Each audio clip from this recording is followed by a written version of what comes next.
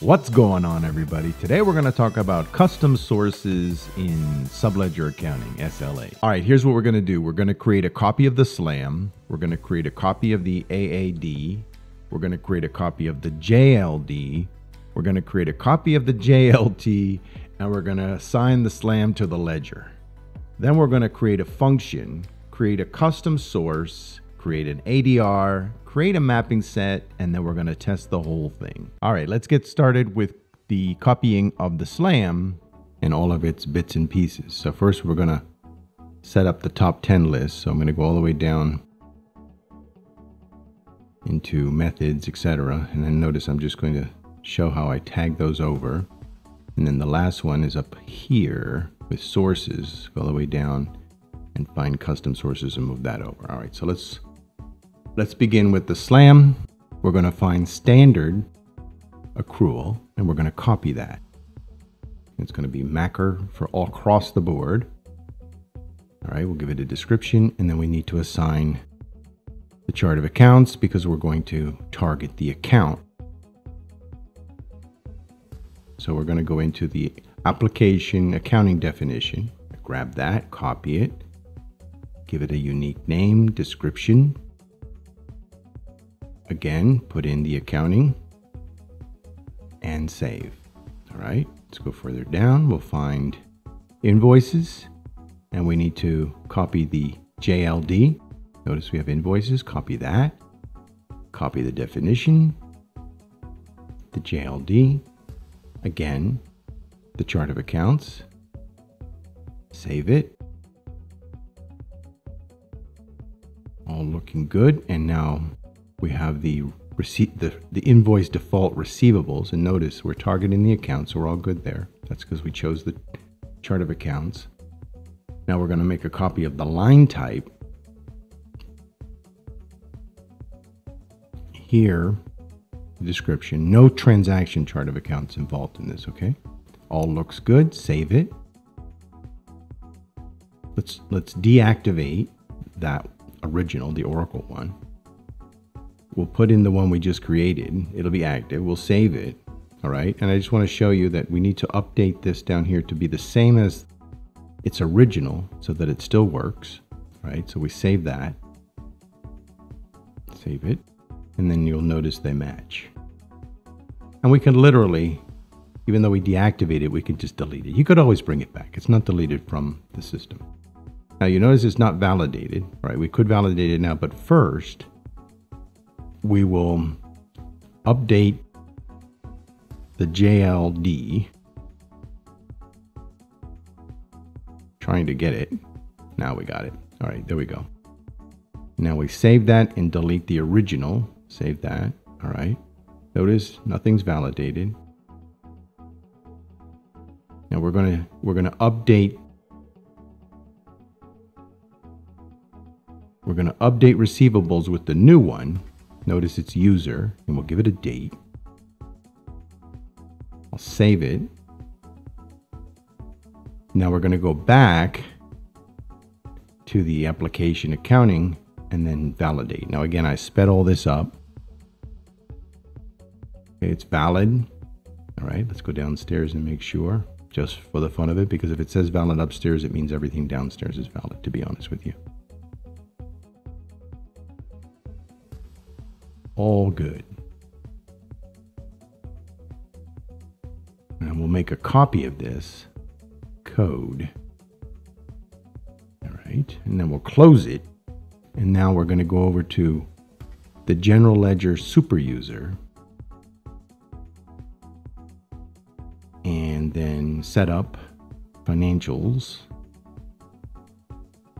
accounting setup manager, and then accounting setup. Let's query up our ledger.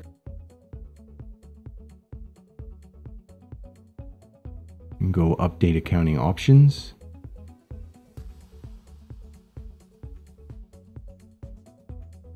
And then we'll do the options again. Go downstairs, and here's what we're changing. We just put in the Macker and then select it. Save it.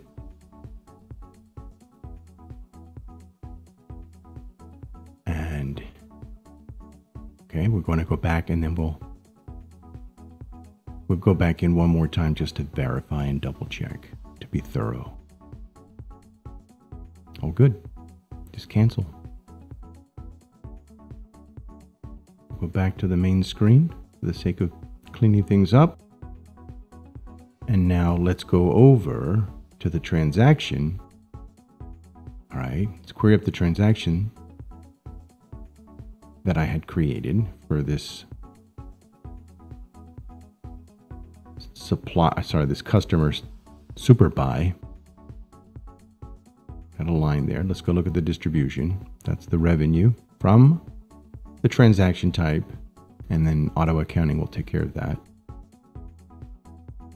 with a line. And now we'll do create accounting. And what we're doing here is we're just validating that the copies that we made are still working.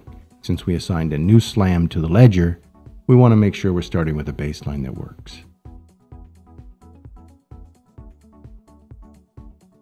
And notice 11-101. And we'll close that down. And now that will wrap up getting the SLAM and all of its components turned into copies so we can work with it. All right, so we'll get going with the creating of the function. Here it is. You'll notice it matches. And then you'll notice the parameters are matching as well. Okay, and what we want to return is the credit classification, which will be high, moderate, or low. We'll see that in a moment. All right, let's go over to the customer. And I'll show you where it's set in this particular example of how we can go out to the customer. In this particular case, it's super buy. And then we're going to go to the account level. And this particular design is based on setting it at the account level. It would change if it was set differently. So we'll go to the account profile and notice the credit, there it is. So it matches again, credit classification. You can see it matches over there in the function. So the function has been saved to the database. It's ready. We'll now create a custom source. Give it a name. And now we have to make sure that the function name is identical to the one that we created. Now we need to give it the parameters, and they need to be in the right order, and you'll notice it here. Party ID, in this particular case, is set by the bill to customer identifier. And then here, that is set to the account identifier. So you sometimes have to go through trial and error to get that right. All right, so let's go query up the journal line definition. And then we'll go downstairs to the account derivation rule. We'll create a new one. We'll give it a code. We'll give it a name. We'll give it a description. And as we've cascaded the chart of accounts through all of these, we're going to again put the accounting chart of accounts. We're going to use the account because that's what we're trying to identify for, the receivables account. We're going to create a mapping set. Give it a code. Give it a name, give it a description.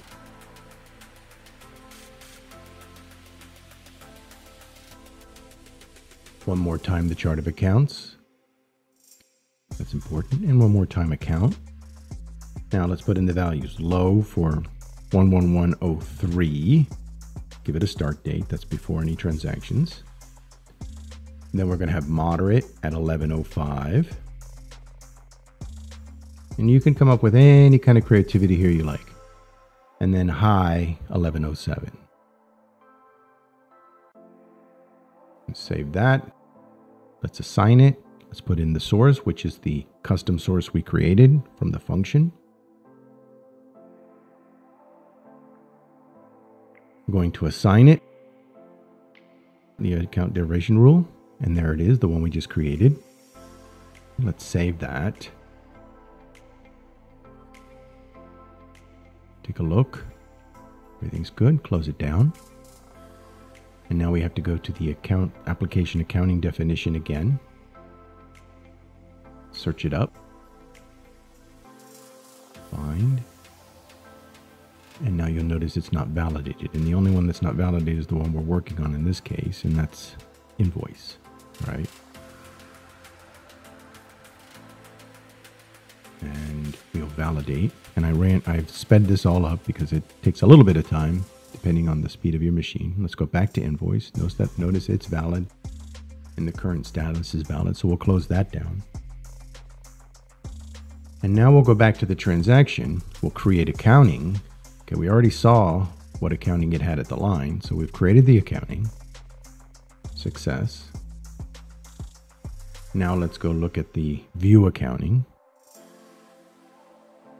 And then notice 1107. Just 11107, I should say. All right. Distribution is 11101. The accounting that occurred in SLA is 07. All right. Now I'm going to put that down for a second. I'm back at the customer at the account profile level. We're going to change this to moderate. Moderate. Save and apply. And for the sake of being thorough, we'll just double check. All right, yes, it's set. Let's click cancel out of here. And we're back at the transaction. I'm going to incomplete it and then recomplete it for the sake of it.